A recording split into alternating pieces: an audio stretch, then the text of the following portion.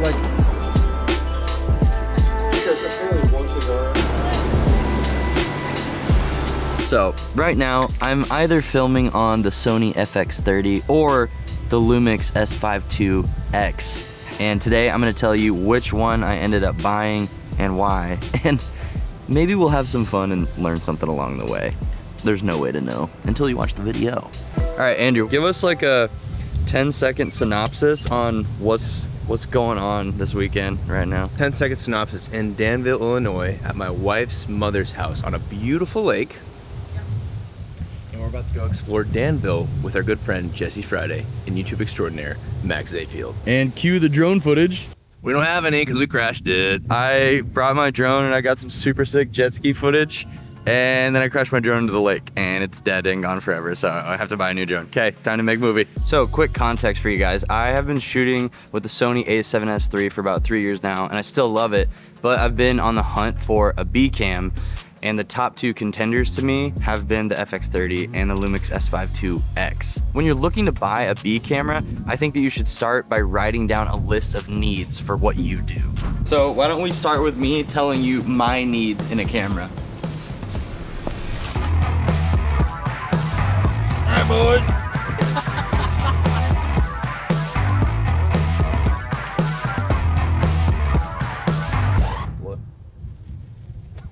Why did that take?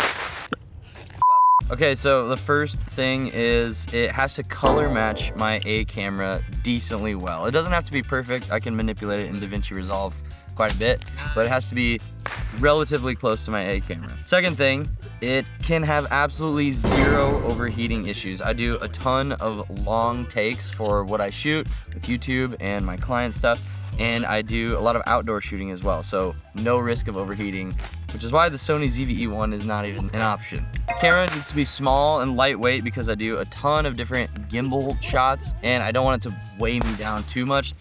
It also has to have reliable autofocus because I do a lot of hands-off style shooting where I'm setting the camera up as a B camera. I gotta be able to just touch focus and trust it for long takes. So I don't want something that's wonky. The last two things, it has to be easy to set up with live streaming stuff because I'm doing a lot more live streaming with the client stuff and some personal live streaming as well. And it's gotta be affordable. That's my main needs.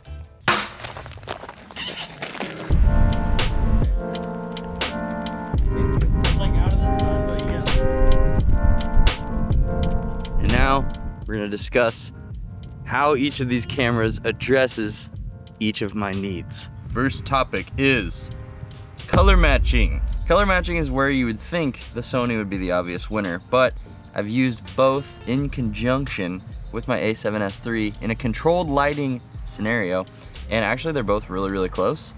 You'd be surprised, like Vlog on the Lumix S5iiX, for some reason for me, I was able to apply like the same grade to my a7S III and the Lumix, and they turned out almost the exact same. I just had to change a couple little settings. But I gotta give the edge to the Sony just because it's the same company making the same brand of sensors and color profiles and color science and all that kind of stuff. So it's close, but I'm gonna give it to the FX30 for this one. Now, what about overheating? You know, can be kind of a touchy subject, but honestly, both cameras do a really good job because they both have internal fans. Neither one of them have a record limit. So I've used both of them in outdoor situations and long form shooting, and neither of them have overheated for me. My a7S III hasn't overheated either, so it's a tie on the overheating front. Now let's talk about the bodies of these two cameras. You gotta feel comfortable when you're holding your camera. You gotta enjoy shooting with your camera because it's gonna be more fun for you to pick it up and actually go out and shoot with it. The S5iiX looks really cool. It's all blacked out. It has a viewfinder, which the FX30 doesn't have, but the actual feel of the body is what I'm after. And just from shooting with both of the cameras, I prefer the FX30. I like the hand grip, I like the shape of the body, and I like that they've moved away from the photo style body that the Lumix has and the other Sony and Canon cameras have. The FX30 and the FX3 feel more like a video camera. They look more like a video camera in my opinion. And you know, I love my a7S III, but after testing the FX30 and the Lumix, I'm like, I gotta give it to the it just feels cozy to me. I know some people don't like Sony bodies, but they can get fricked, you know? They can get fricked. All right, I don't actually want anybody to get fricked because that's just straight up rude, but more important than the body itself is reliable autofocus. And I know this can be a touchy subject because not everybody needs autofocus. I don't use autofocus all the time, but for the kind of work that I do have to rely on it quite a bit, especially when I'm trying to use 2 cameras as one guy. Now, I still stand by my original comment that I made about the Lumix S5iiX's autofocus system from my review.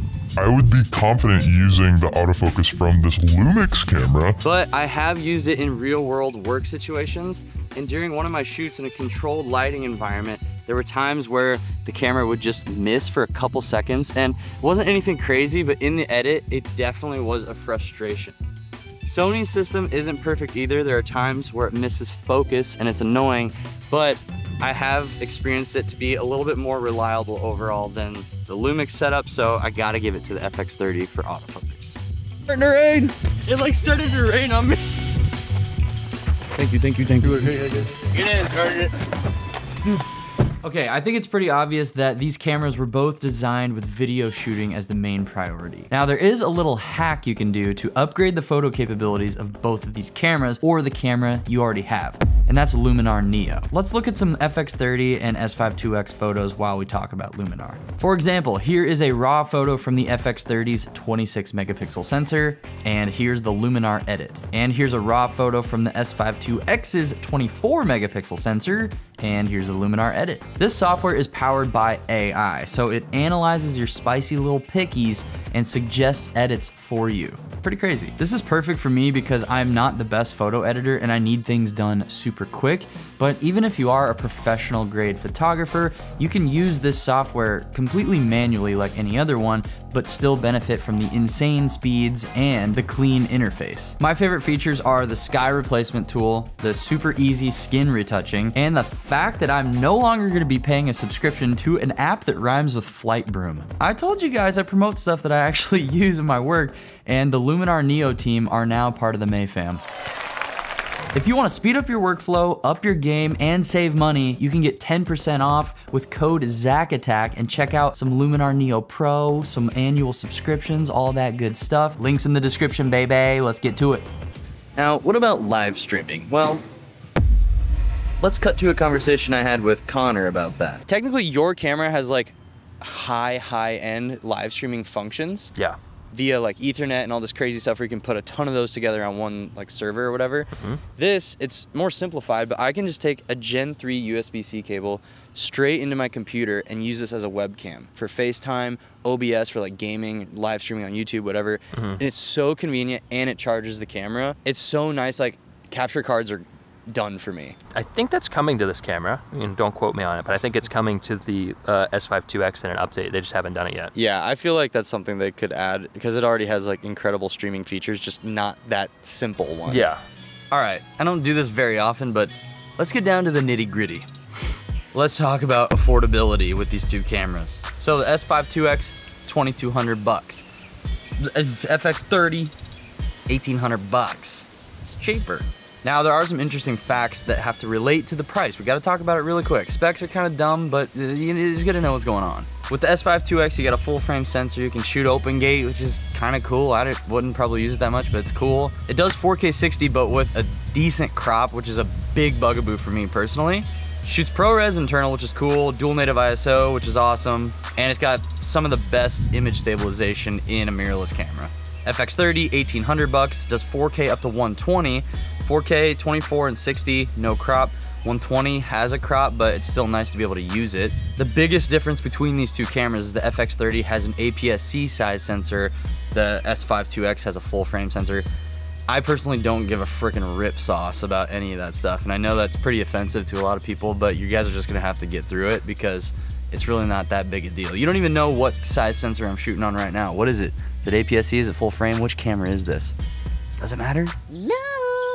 And the FX30 also has dual native ISO. The low light performance is probably better on the Lumix. So with the prices and the features kind of listed next to each other, they're pretty close contenders. Each one's gonna have its pros and cons, but it is time for me to reveal which one I've chosen and why. All right, in the camera, I have purchased between the Lumix S5iiX and the Sony FX30 is, hold on one second, I gotta show you with my phone technology. All right, here we go. 3, 2, 1, boom, baby. It's the Sony FX30. I'm rocking a little Rode mic and the Sigma 16mm f1.4. I can't tell you guys how close I was to jumping back into Lumix cameras with the S5iiX, but ultimately, for $1,800, the amount of stuff you're getting crammed into this little FX30 is unbeatable in my opinion. I think it's like the ultimate content creator camera. It's sick. So it's important to celebrate victories in life, and there's only one way to celebrate the FX30 in my eyes.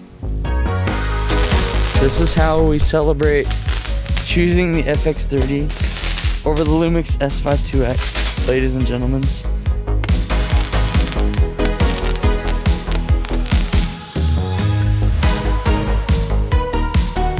This is for the FX30.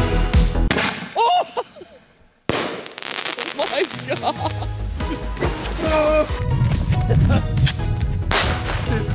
This is all AI generated. So is this. Oh my. I'm trying to film a video here. Get the hell out of my office.